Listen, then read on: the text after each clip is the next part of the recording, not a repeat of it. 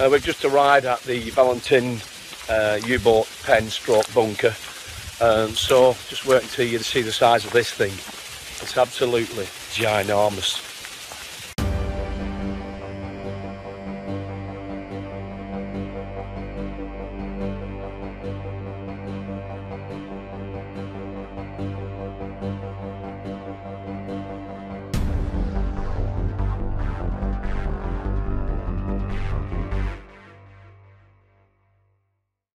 And this bunker stroke pen was built purely to build the Type 21 submarine, which they used near the end of the war to ill effect, really. I think they've had it at the beginning of the war, the middle of the war, made a big difference. But we'll go and see a Type 21 later on anyway. So let's have a look at this massive bunker, shall we? Well, you can see the size of it, with Sharon sort of giving it some kind of perspective on the size compared to a human being. Sharon's about 5.5 foot, just 5'6", something like that. She's 5.5 foot anyway. So that's the idea of the size of the thing.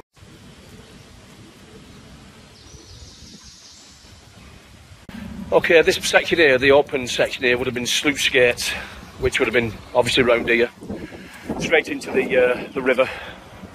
And that's where they've sailed the U-boats out. Now you can see how deep it is because that tanker there is travelling along the estuary. So you know it's going to be pretty deep with that thing travelling along it.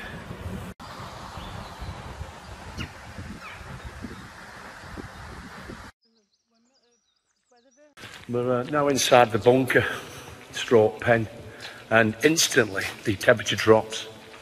It's quite cool in here actually because it's very warm outside. But in here, it's really, I bet it's maybe about 10 degrees. Outside's about 18 to 20 degrees. But you can see the vastness of it, it's huge. All the submarines they would have near it first place.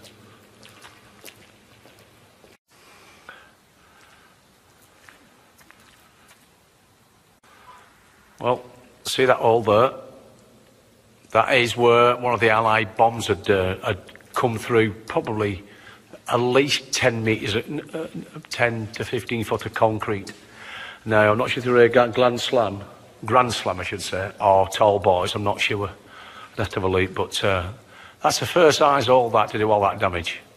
Direct hit as well. Now, this is the part that they've not restored yet. Yeah, it's absolutely huge.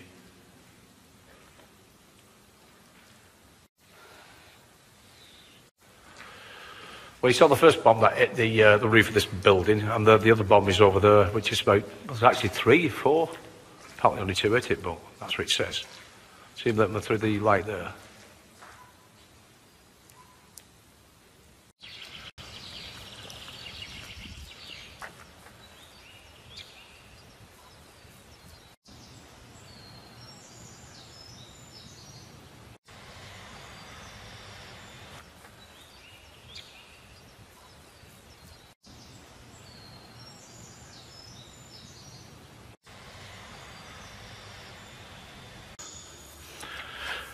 So this is the back of the building where they would have let the submarines float out through the sluice gates at the back. Obviously there's none there now because it's an earth mount towards the estuary. And this is where they'd have floated out, and right at the very bottom there where the railing is, that's where the sluice gates would have been.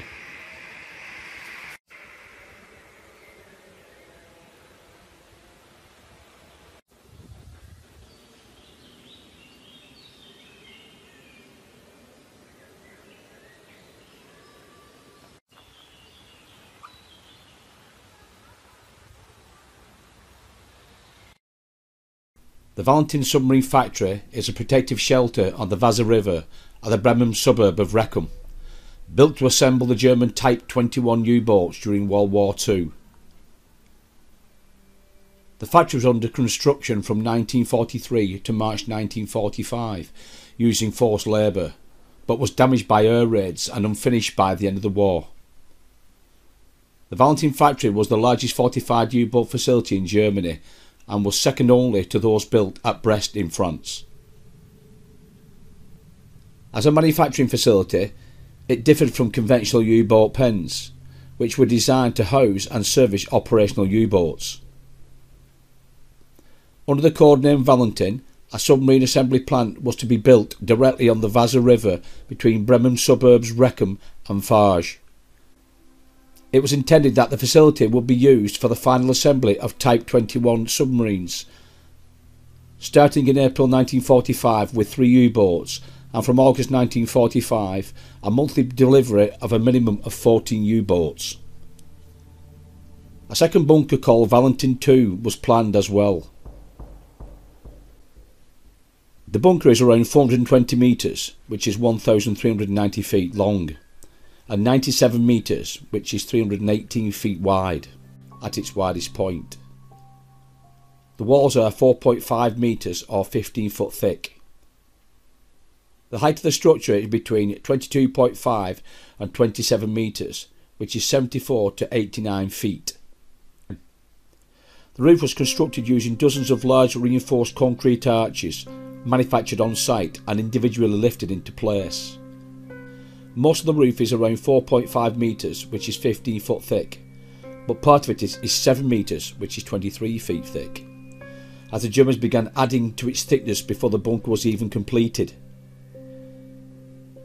Construction required 650,000 cubic yards, which is 500,000 cubic metres of concrete and steel rebar. By March 1945 the facility was 90% completed and most of the necessary machine tools had been installed. Production of U-boats was due to begin within 2 months. After completion, the bunker would have had a workforce of around 4,500 slave workers. Each U-boat would be built from 8 large prefabricated sections manufactured in other surrounding shipyards and bunkers, and then shipped to Valentin on barges. The bunker was to house 13 assembly bays called Taktplatz in German, or Takt for short, each carrying out one part of the assembly process. 2 bays, Takt 9 and Takt 10, were underneath box-like structures on the roof that allowed the extra height needed for the installation of periscopes, snorkels and antennas.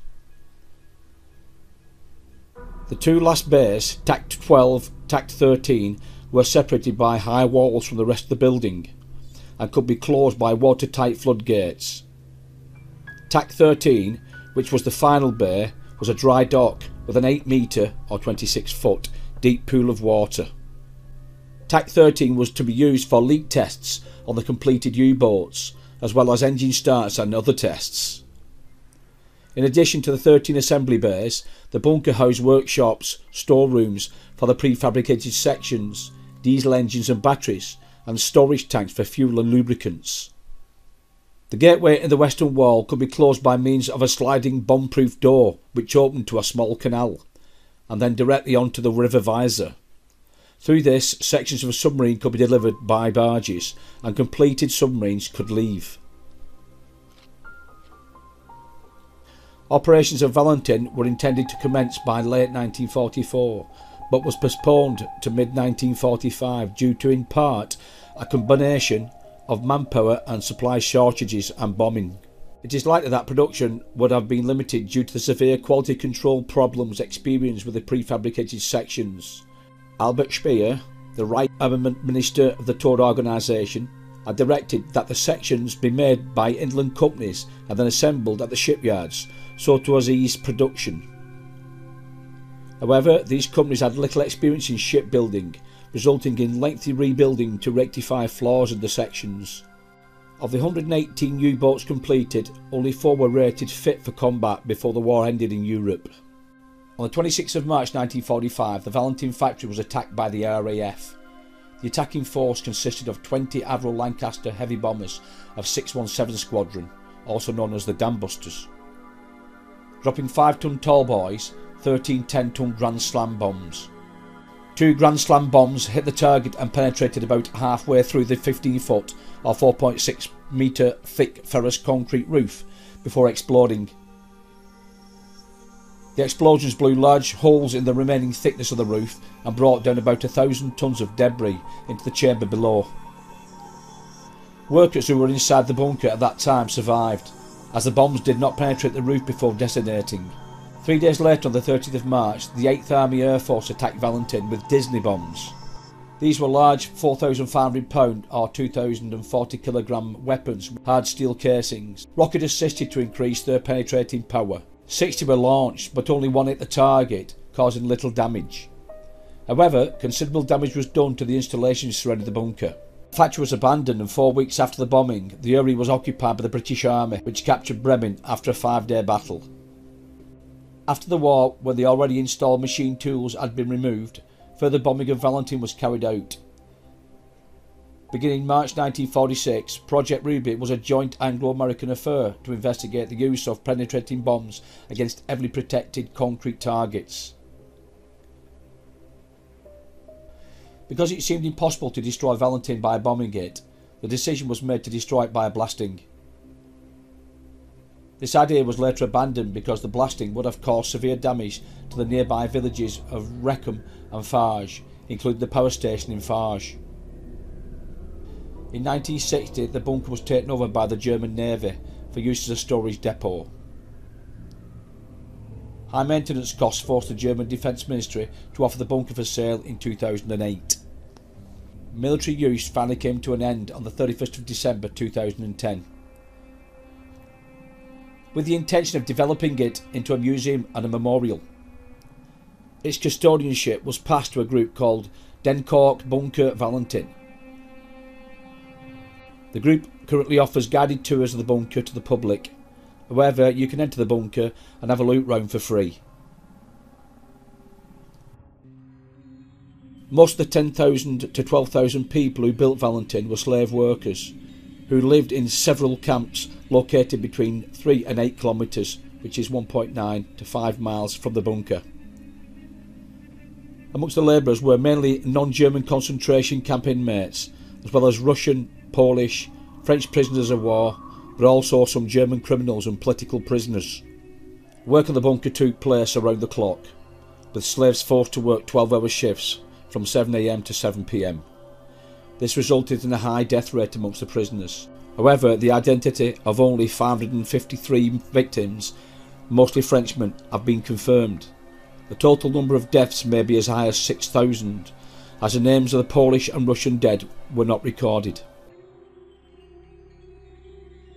The 1983 memorial Vernichtung durch Arbeit, extermination through labour, commemorating the deaths and suffering of those slaves who built Valentin.